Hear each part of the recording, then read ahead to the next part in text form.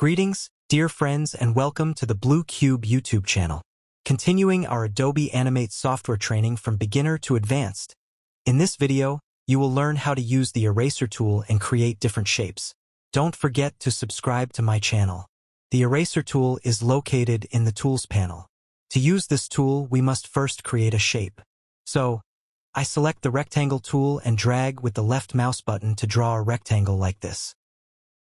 I select the eraser tool again, which is very important in Adobe Animate software. Now I hold down the left mouse button and drag to erase a part of the rectangle. You see that both the stroke and the fill, which is the inner color, are erased.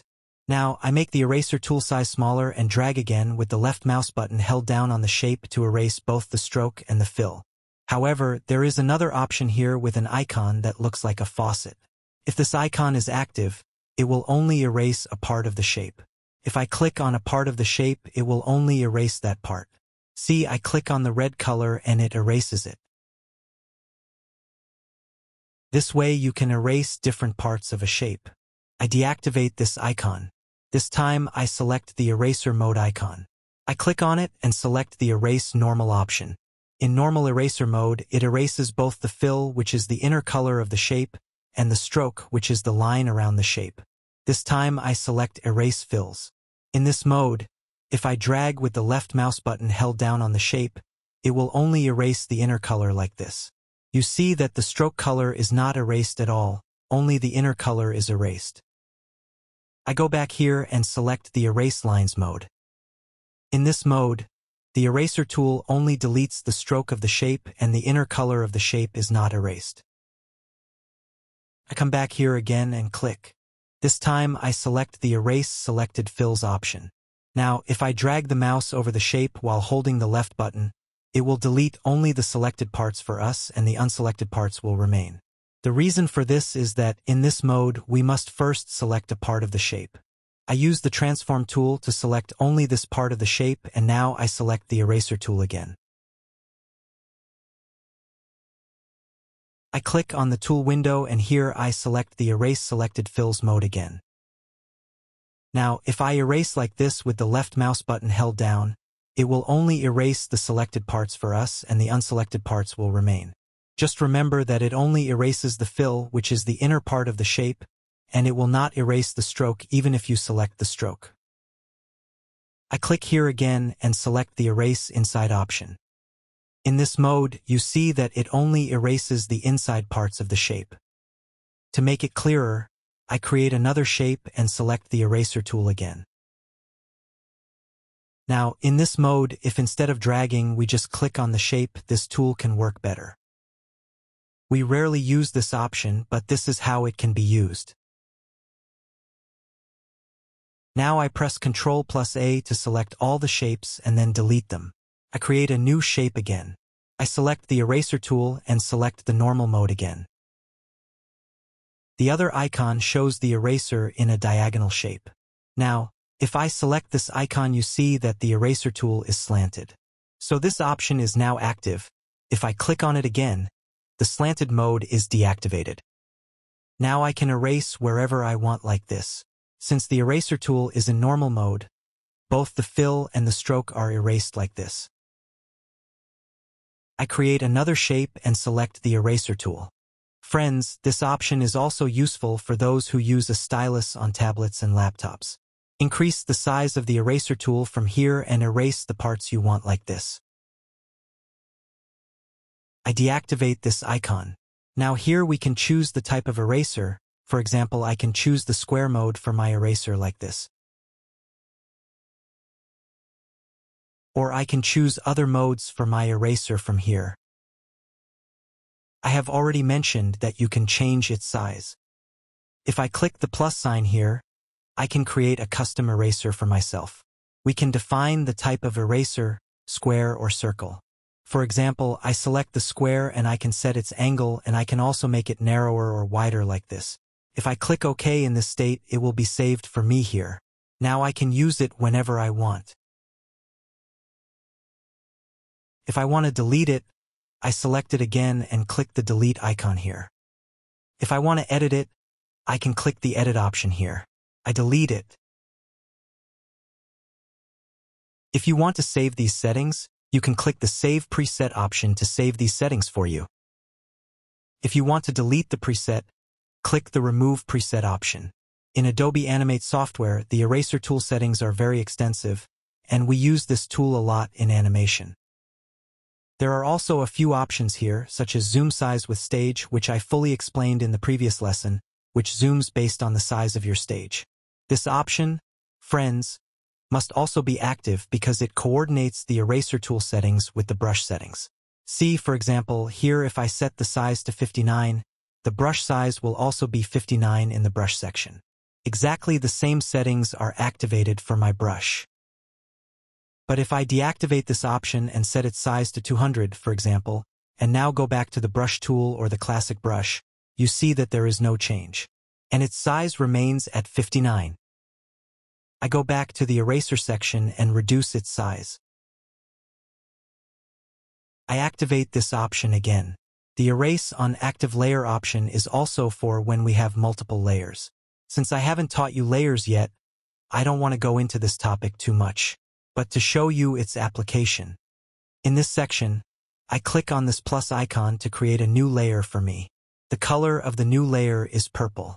I create another shape like this and change its color. I choose the green color. I select the eraser tool again and set the eraser type to a circle in the tool section.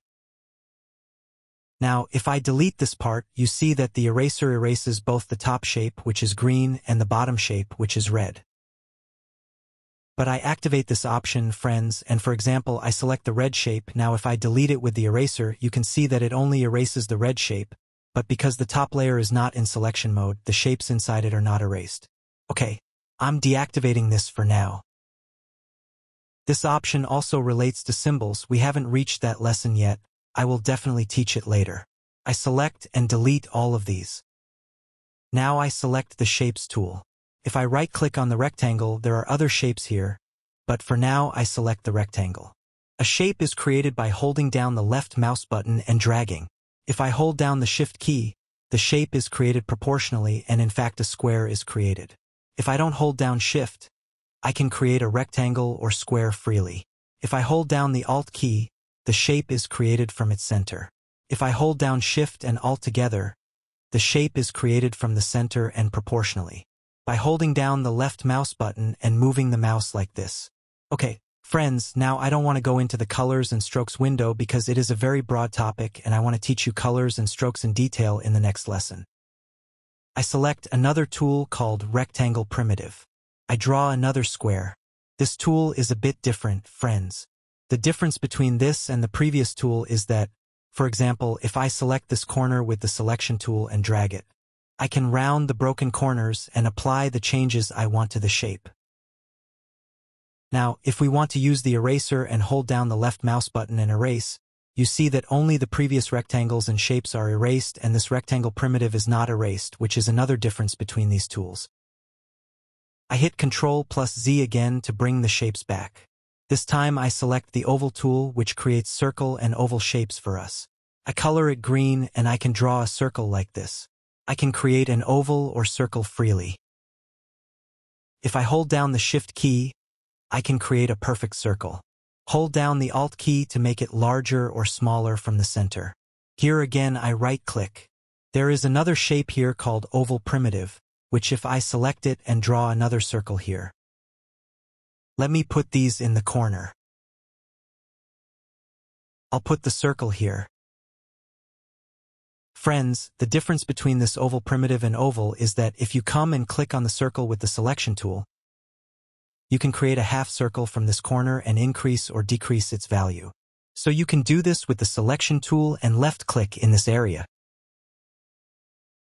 You can also do this from this section. You can also do this from the oval options section. I'm returning it to its previous state. From this side, we also said that it is possible. The other option, friends, is to create a ring mode. The inner radius option from the center creates a ring mode for us like this, which is very interesting. Now, if you want to return the changes to their previous state, click the Reset option. I place the shapes in the corner of the image. I click on this tool again and select the polystar tool and create a pentagon. Now let's increase the number of corners from here like this. Now I can create a 9-sided because I entered the number 9 in this box.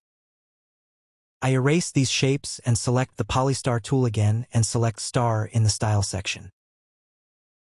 Now I can easily create a star. I reduce the stroke value a bit.